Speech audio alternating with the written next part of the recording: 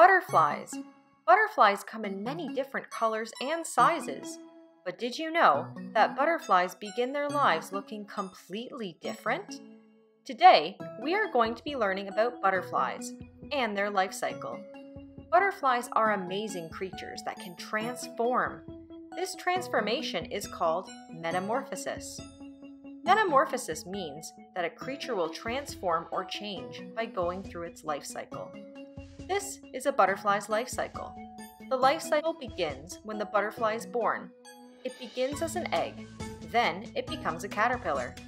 Then the caterpillar creates a pupa, which is also called a chrysalis. The final stage is when the caterpillar has transformed inside the pupa or chrysalis and has broken out of it and is now a butterfly.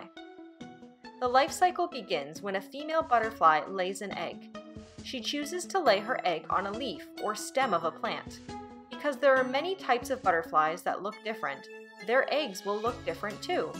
You can tell what type of butterfly the egg will be sometimes just by looking at the color, shape, texture, size, and how long it will take to hatch. Some eggs will hatch as soon as it is warm enough outside, and others will need a few weeks to hatch. The next stage of the life cycle is when the egg becomes a caterpillar. A caterpillar will leave the egg once it has grown and is ready. Now the caterpillar is very hungry. The caterpillar will begin to eat and eat and eat. The first thing they eat is their own egg.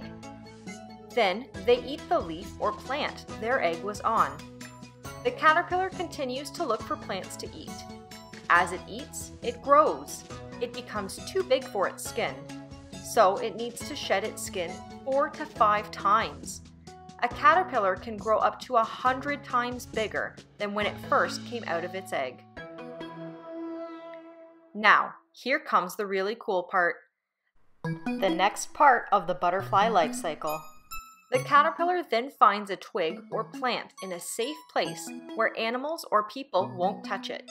It then hangs upside down and begins to build a pupa, which is also called a chrysalis, out of silk. The pupa or chrysalis is like a hard shell that the caterpillar builds around itself to protect it from predators and the weather as it makes its transformation from caterpillar into a butterfly. Inside, the caterpillar's organs, limbs, and shape change. Depending on the species or type of butterfly, this can last a couple weeks or months. The final part of the life cycle is when the caterpillar has fully transformed into a butterfly. It is now ready to come out. This begins when the pupa, or chrysalis, splits open, but it is not time to leave yet. The butterfly wings are still wet and weak. They need to dry.